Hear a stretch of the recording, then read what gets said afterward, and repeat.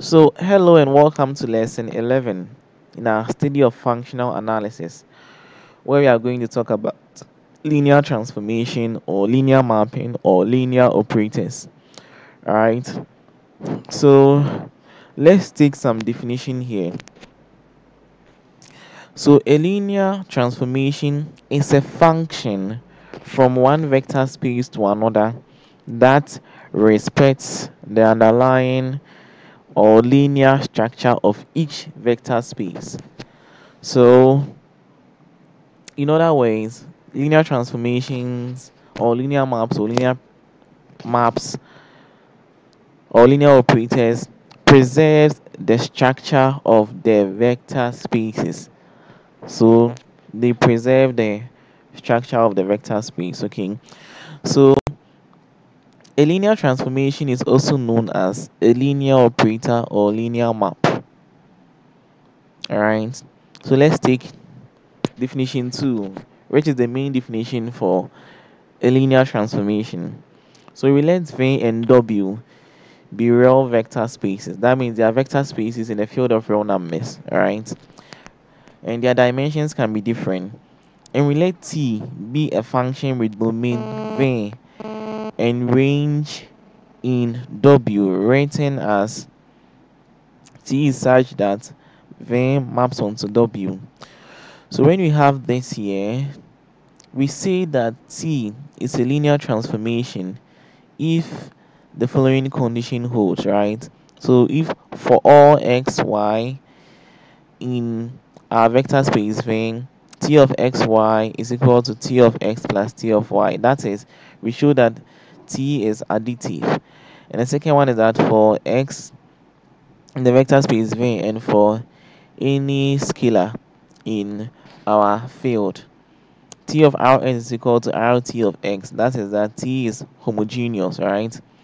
And in some textbooks, they combine these two axioms to be one. So we can combine these two axioms as t of Rx plus Ry is equal to Rt of x plus Rt of y. And that's the formal definition for linear transformation. So let's take examples. So the question says, let V be equal to W, which is equal to E prime, right? So, where M is a fixed real number, and we have to show that T is a linear transformation, okay? And actually, I think one thing that you have to know is that you see in this question, it says let V be equal to W, okay? So when we have V being equal to W, it means that the range of the transformation is the same as the domain. And when this happens, the transformation is known as what we call endomorphism. Okay, so that means that this transformation is an endomorphism. So to understand some of these terms, I advise you to read on the internet what isomorphism, homomorphism, endomorphism, automorphism, and the rest are. It will help you to understand some of these terms. Okay, all right. So we must show that T is additive and homogeneous, right? Since we have been asked to show that this here is a linear transformation. So the first thing is that we select x and y to be in E prime and we calculate this. So t of x plus y will be equal to m of x plus y, which is equal to m of x plus m of y. And this is the same as t of x plus t of y equals m of x plus m of y. So you can see that we've been able to show that t of x plus y is equal to t of x plus t of y. You can see that here. So that means that we've been able to show the additive property. So now with the homogeneous property, t of Rx we know is equal to m times Rx, which is equal to r times mx, right? And which is equal to r times t of x. So we've been able to show that this is equal to this. So we've been able to show that yes, it is homogeneous. And so combining these two, that means that we've been able to show that t is a linear transformation. Okay, so if you are given any function to show that it's a linear transformation, then you have to verify these two things for it. Okay. So that's T is a linear transformation. Now let's do the second one. So it says let V is equal to W, which is equal to E prime for x being in V. So we define f of x to be mx plus b, m times x plus b, where m and b are real numbers and b is not equal to 0. So we have to show that f is not a linear transformation. So let's see that. So for the additivity, we are going to get f of x plus y is equal to b. It will be m of x plus y plus b. And this time this will give you m times x. This time there's m times y plus b. So we call this equation 1. And f of x plus f of y is mx plus b plus my plus b, right? So this is the same as this, and this is the same as this. And when you expand and add this, you are going to get, actually when you add it, you're going to get mx plus my plus 2b, right? And this equation 1, this equation 2. So you can see that since b is not equal to 0 in a question, it means equation 1 and equation 2 are not the same, which means that this is not equal to this, right? So since b is not equal to 0, it means 2b is not equal to b. So f of x plus y is not equal to f of x plus f of y for all x, y in V. So f is not linear, or that's f is not a linear transformation. Okay, all right. So the defining characteristic of a linear transformation T, which has this function v maps onto w, is that for any vectors v1 and v2 in V and scalars a and b of the underlying field, right, this condition holds. So like I told you, you can combine the two axioms to just have this. Okay, so when you say something is a linear transformation, something is a linear operator, something is a linear map, basically this is what we are talking about. And I know you know some linear operators or linear transformations. You've been using some of them, but maybe you might not know that you are using things like that. But at the end of this video, you get to know that. Okay, all right. So linear transformations are useful because they preserve the structure of a vector space. So now let's talk about types of linear transformations. So linear transformations are most commonly written in terms of matrix multiplication. In fact, in finite dimensional spaces, the structure preserving maps are the matrices. So in finite dimensional spaces, the structure preserving maps are the matrices. So let's talk about linear transformation in finite dimensional spaces.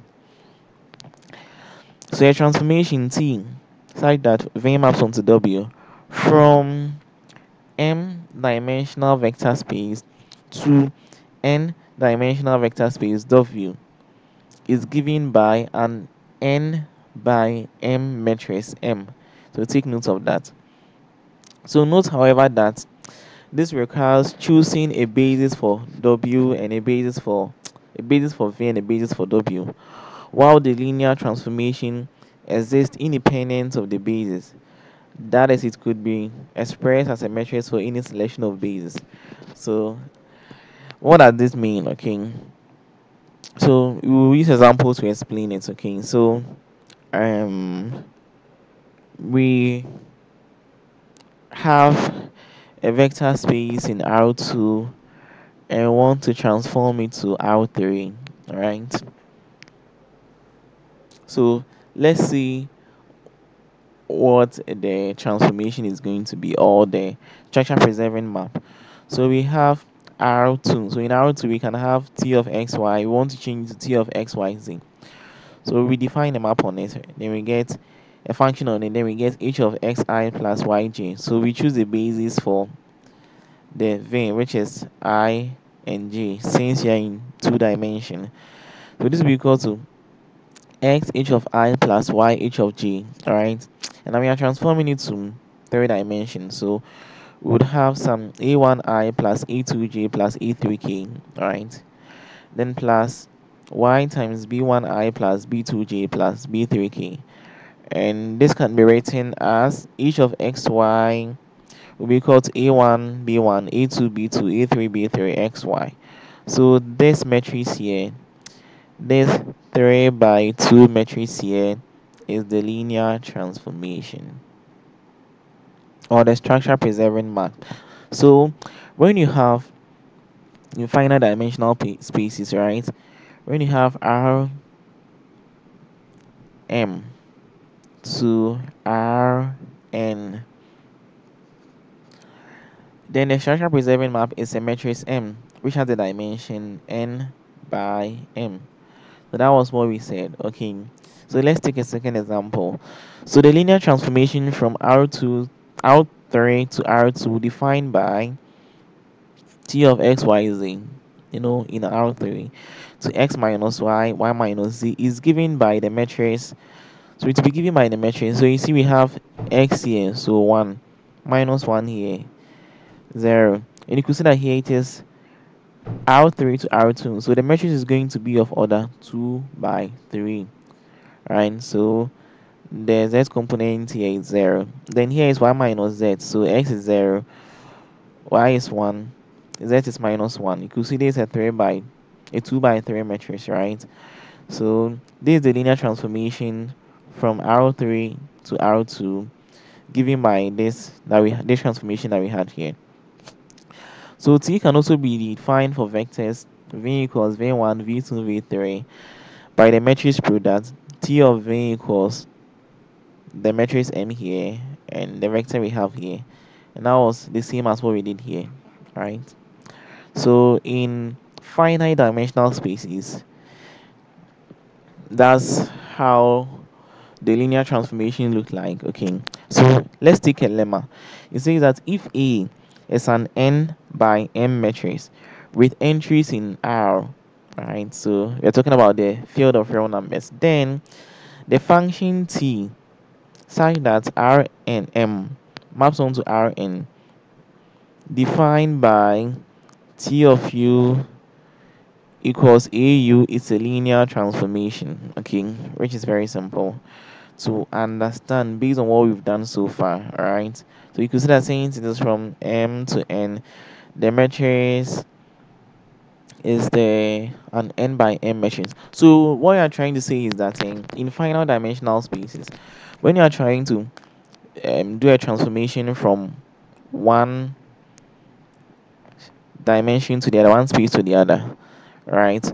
Always the structure preserving maps are the matrices, and their dimension is always that of the range by that of the domain. Okay, all right. So note the range of the transformation may be the same as the domain. I think I've made this statement already in the video. And when that happens, the transformation is known as an endomorphism, or if it is also invertible, then it is called an automorphism. Okay. So now let's take a look at linear transformation in infinite dimensional spaces. So linear transformations also exist in infinite dimensional vector spaces, and some of them can also be written as matrices using slight abuse of notation known as infinite matrices, right? But however, the concept of linear transformation exists independent of matrices. Matrices simply provide a nice framework for finite computations. Okay, so we mostly use the matrices when you are talking about the finite spaces. So let's look at some examples of linear transformation or linear operators or linear maps in infinite dimensional spaces, which I know you are aware of. Okay, so the first one we talk about is differentiation or the differential operator. And you can see that when you want to differentiate something, ddx alpha f of x plus beta g of x, this is equal to alpha, then dd of x f of x plus beta d of x. You could see that this relation here, right, is the same as what we said for the linear transformation. So that means that the differential operator or differentiation is linear.